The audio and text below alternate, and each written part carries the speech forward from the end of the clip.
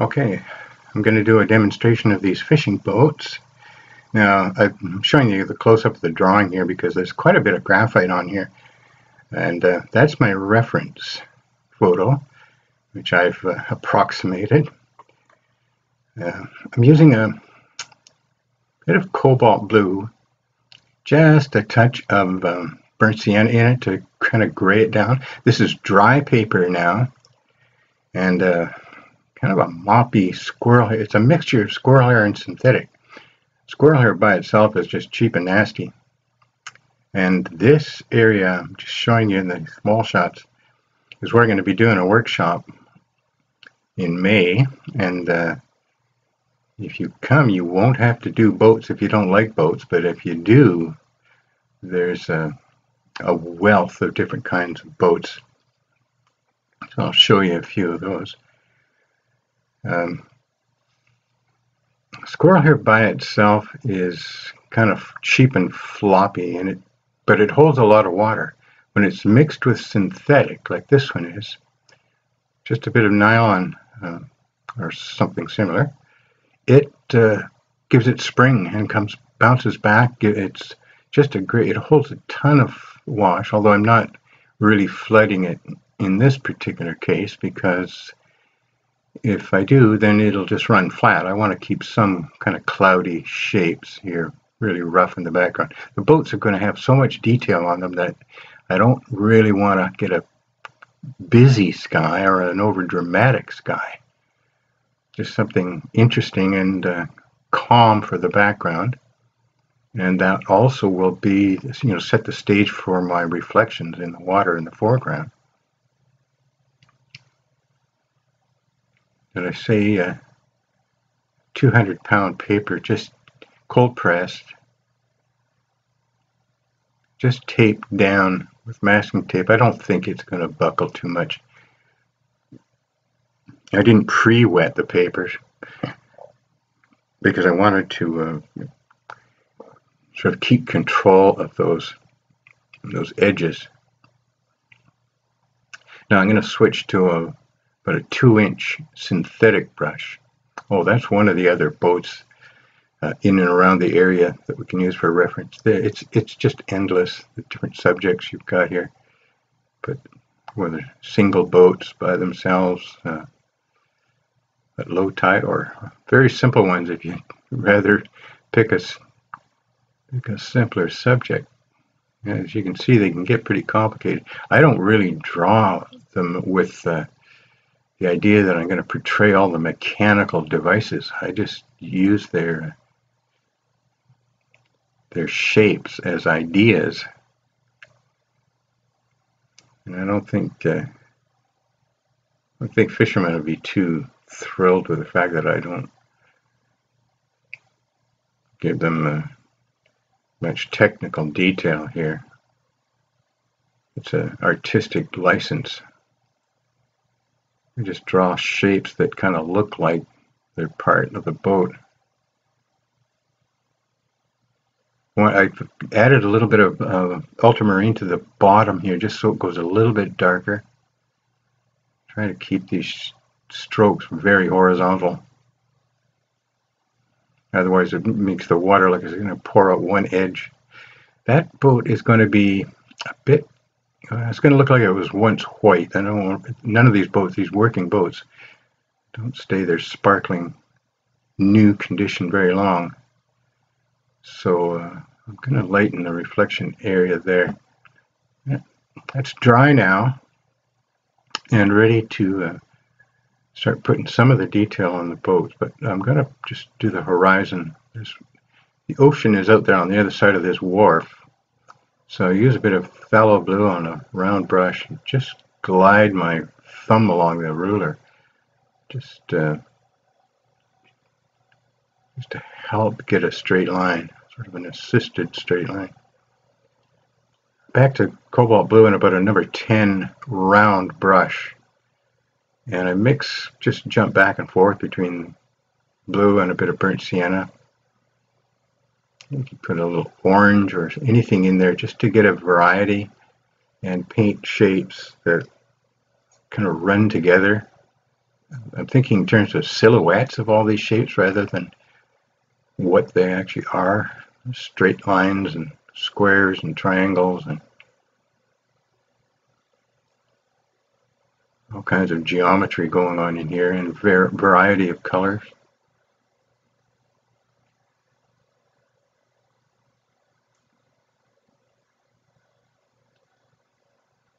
I just kind of take my time and let it run together.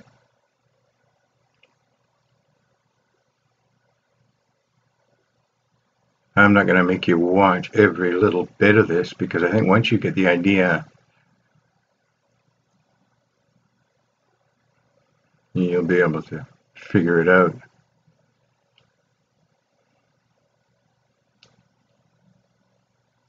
I want a dark bit in here. This is all dry paper because I can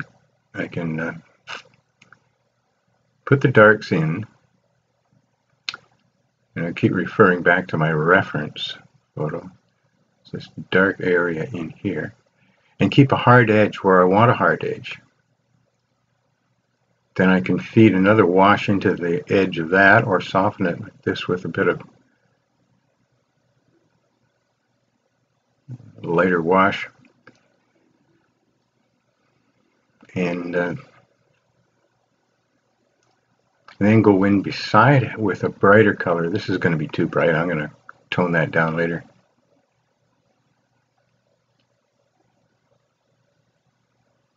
It's cadmium orange and a bit of cobalt blue. Let it run together so I can keep a hard edge and soft edges going at the same time.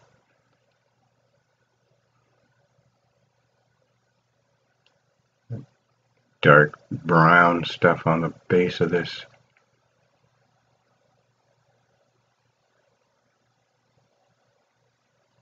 I'm going to put a little bit of the reflection in while I got this color.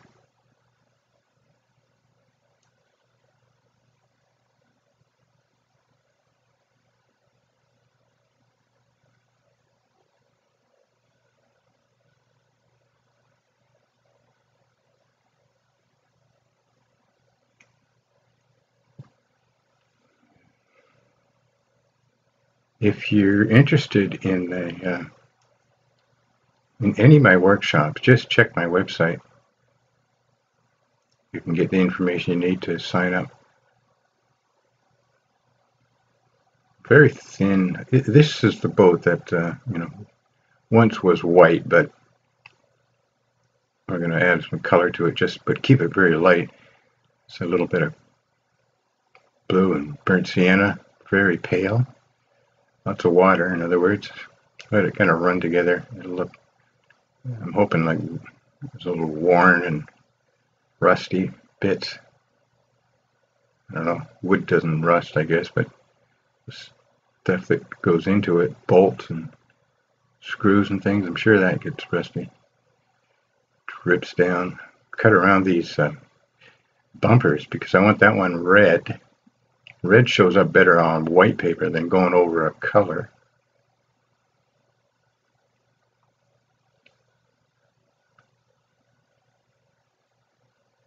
Here again, gets kind of picky. It's just a matter of doing a lot of little geometric shapes that kind of fit together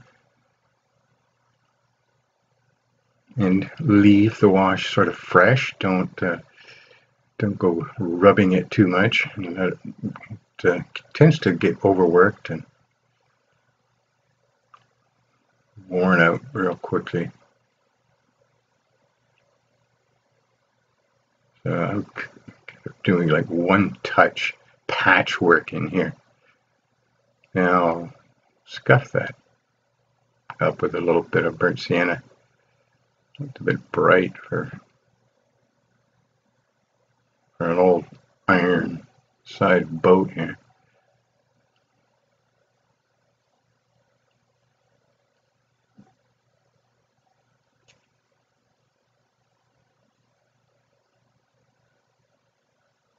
Put a bit of that color in the water while I'm here.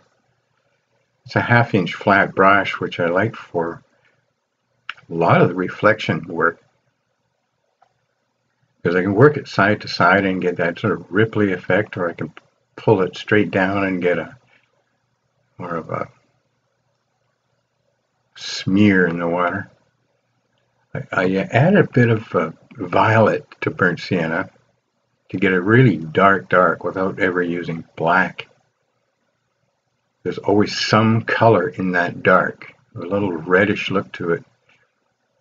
If I'm using violet and burnt sienna, it'll be a really dark reddish color rather than a cold black. Like blues tend to make a very cold black, look more like a burnt area on the paper than a dark.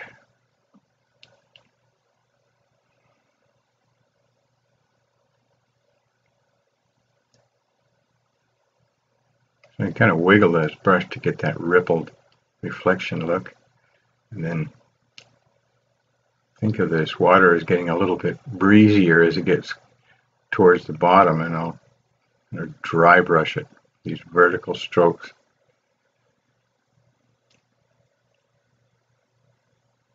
Just to get it to smear a little in the water so it's different than the actual boat itself.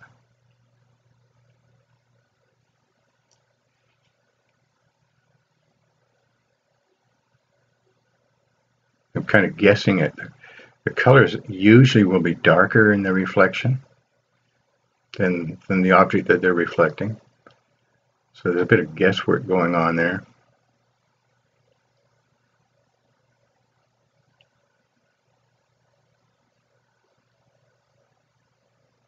Now I'm going to turn it sideways and use that ruler technique again with a liner brush this time, one of those long skinny riggers. And that'll help get my these long shapes, poles and rigging, and yeah, and I just put that wet stroke right where I'm on my ruler, so start at the top and work down if you want to avoid that.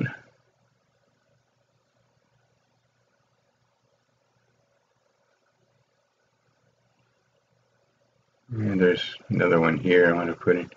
You can just guess at most of this stuff. It looks convincing. I'm going to use a little bigger brush. Use my number 10 again for that long pole here that leans out the back. All these things have a function, but for me it's just a painting. I'm going to put a couple of guys on the back of this boat just as, put some life into the picture. It's not going to be much life because they're so small, but a little bit of blue shadow on that guy's shirt and a bit of yellow on this guy.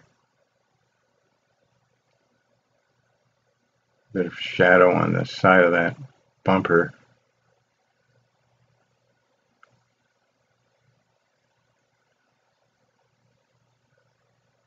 Touch of red. You can just spend all day poking around at this, but I like to just do single strokes and just touch it. Try not to get carried away.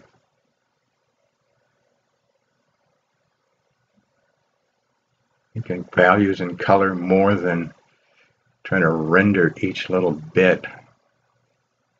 It'll look plenty busy enough just with these simple strokes. Have to worry about what they are even. It's like a thing that goes this way with a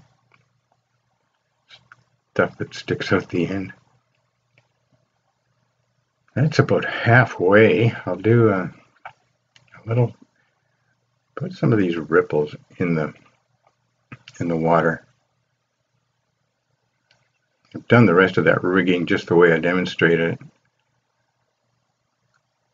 on the other two boats. Touch that edge so it's not too harsh. And back with my 1/2 inch flat brush, clean water, do the final touches. Just lift a little bit of light ripple out of the dark areas. Maybe even drag a bit of the dark into the light area. That just puts a bit of a surface on just the reflection so that the water looks flatter and a little blending here. It looks kind of rough. Soften that, and that is about the end.